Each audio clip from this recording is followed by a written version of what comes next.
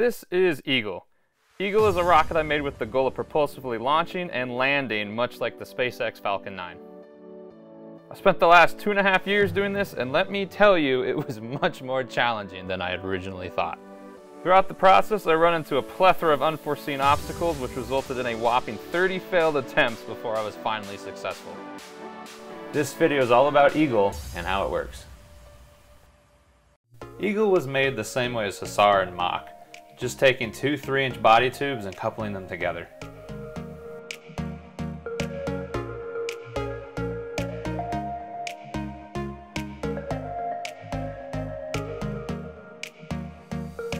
The majority of the rocket's components were mounted as low as possible to keep the center of mass low as well. This way, when the rocket fell, it would revert to a vertical position instead of the horizontal position as seen at Hussar and Mach. The plan was to build it like a tank because I anticipated probably a couple failures along the way. All the necessary components for the legs were first drawn out in CAD. To give the rocket a good chance of landing, I gave the legs a low and wide profile. The applicable pieces were then 3D printed and later epoxied to the carbon fiber struts that were pre-cut based on the CAD drawings. To ensure that the legs were mounted to the frame with maximum strength, the top ring was epoxied and screwed in place. The bottom ring, however, had an inner slot that allowed the tube to slide into place and be secured from both sides and the bottom. That way, if the rocket hit the ground hard, the screws wouldn't rip through the tube, causing structural damage. The legs are a foldable design that are powered by rubber bands that lock into place after deployed. When the legs are stored, they are held in place by an additional rubber band. That rubber band gets burned away by the nichrome wire controlled by the flight computer, and then the legs will spring out and lock into place. At first, I ran into a couple challenges where the upper strut would come out of the guides, which ended up in leg deployment failure. Luckily, with my friend Chad's suggestion, we were able to wrap tape around the legs to ensure that the strut did not come out of place. Eagle's gimbal is able to articulate plus or minus 5 degrees in both axes. By using smaller servos and moving them closer to the center of the gimbal, I was able to avoid the window cutouts that had caused structural instability for the previous rocket models. The gimbal's components are 3D printed using PLA and then later screwed together.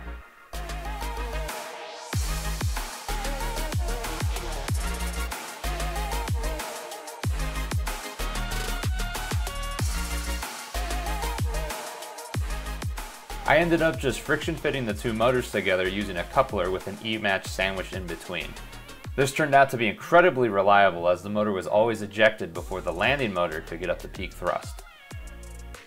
This design enabled us to quickly refuel and relaunch the rocket in the field, which contributed to the iterative design process.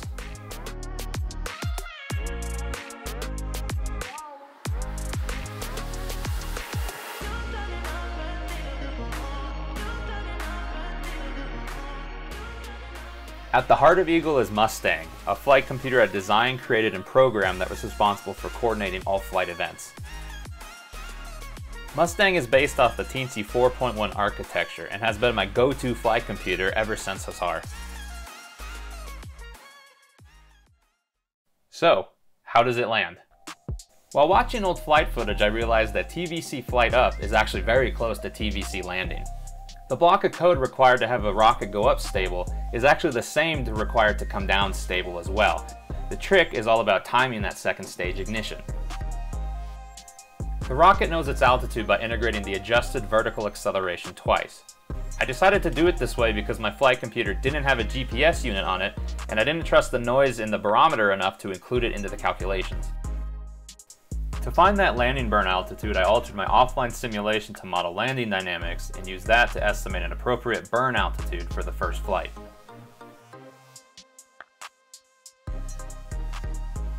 With all that squared away and the landing burn altitude programmed into the flight computer, we were ready to launch Eagle.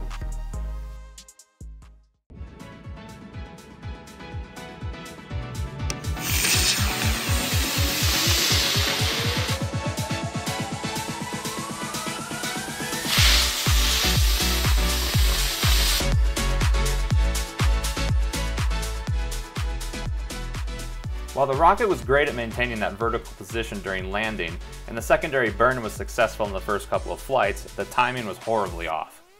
As we kept flying, more and more problems started manifesting, but they can all be simplified down to a handful of issues. Take these 3 attempts for example. They all have the same motor and control gains, but achieve different apogees.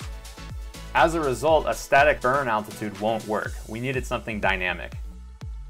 To address this, I started dropping the rocket at different altitudes in the simulation and having it land. I then took these burn altitudes, plotted them against apogee, and got a perfect linear relationship between the two. As a result, when the rocket reaches apogee, it calculates its own burn altitude. Looking back at those 3 flights, you'll also notice that they become unstable on the way up due to axial spin, then flip at apogee. That flip was starting to cause some altitude calculation issues. To address that, I printed 2 weights to weigh the rocket down so it wouldn't coast up as far, and also to cover the window to block airflow moving into the body of the rocket, which was causing that spin. As a result, we started getting much closer.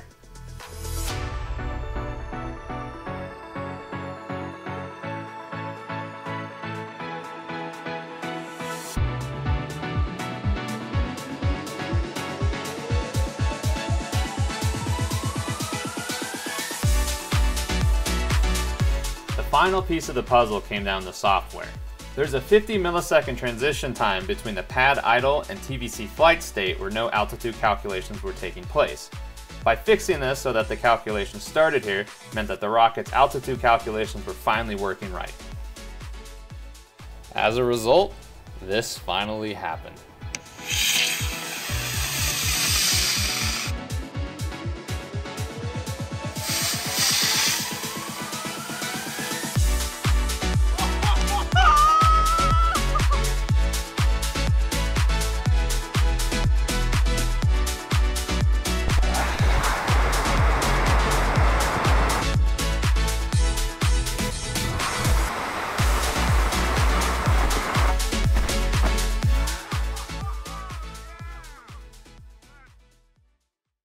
So as cliche as it is, I think I finally get to say that the Eagle has landed.